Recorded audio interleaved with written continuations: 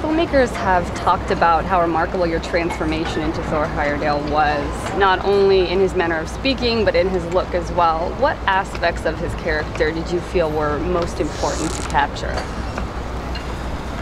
That's a good question. I mean, he was a complex man, you know, and there were so many aspects to his personality. So, of course, I had to do a lot of research and try to grasp it. He was a believer, you know? He was very, very strong on language. And I think that, you know, combine believing in something so strongly and actually going out into the world and do the things he believed in.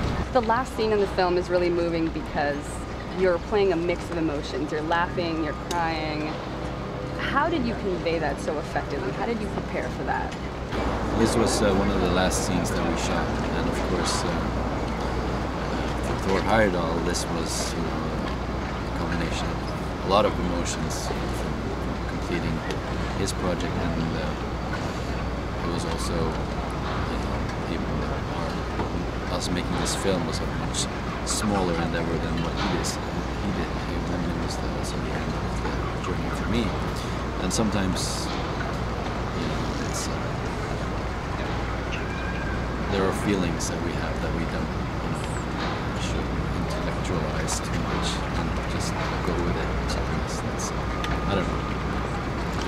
In 1950, Heyerdahl released a documentary about the journey, and he ended up winning an Oscar for it. If you were going to make a documentary about some aspect of your life, which portion of it would you focus on? Of my life? Mm-hmm. That's a very good question. Very difficult question. I was not prepared for that. I mean,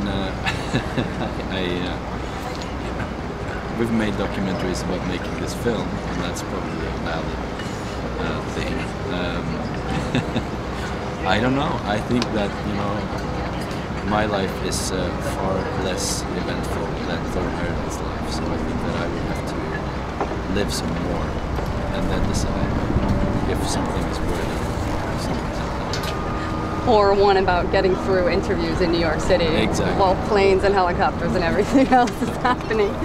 So this film has already found a fan base in the US. We see New Yorkers really excited about the film. They're excited about the raft coming to New York.